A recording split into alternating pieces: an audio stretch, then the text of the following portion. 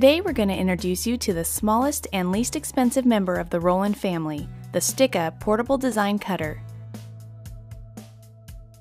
Digital vinyl cutting is a very easy and effective way to produce simple signs, decals, and lettering. In this video, we'll show you the basic 3-step process of cutting, weeding, and applying vinyl. To begin, you'll need a computer with a vector-based design software like Adobe Illustrator or Corel Draw, and a Roland STIKA design cutter, which comes with Cut Studio software. You'll also need some standard vinyl tools like tweezers, scissors, application tape, and a cutting mat. Vinyl is available in a wide variety of colors and has a self-adhesive backing. We'll begin by setting up your STIKA design cutter.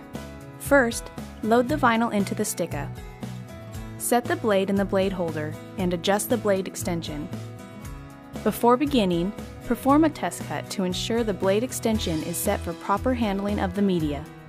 Simply hold down on the power button for a few seconds to perform a test cut.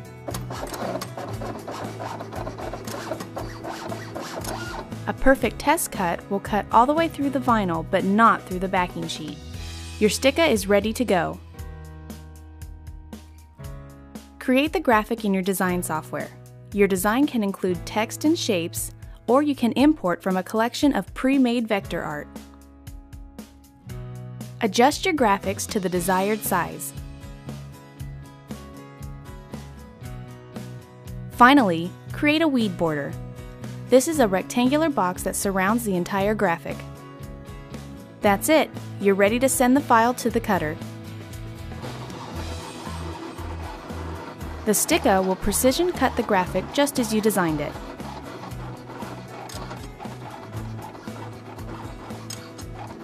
When cutting is finished, remove the material from the STIKA.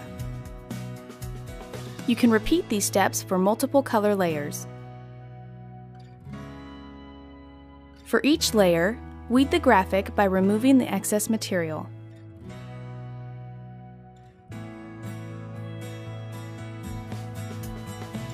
Apply application tape to the weeded graphic.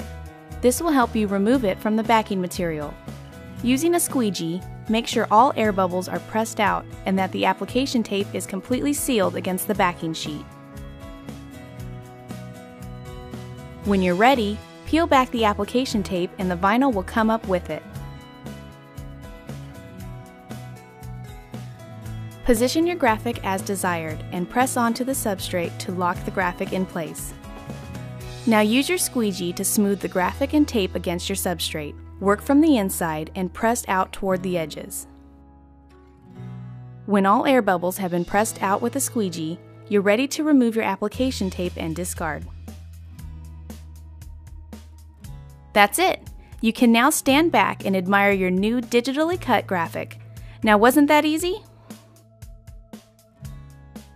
Thanks for joining our workshop today. Remember, you can view our entire video workshop series and register for Roland University online at www.rolanddga.com.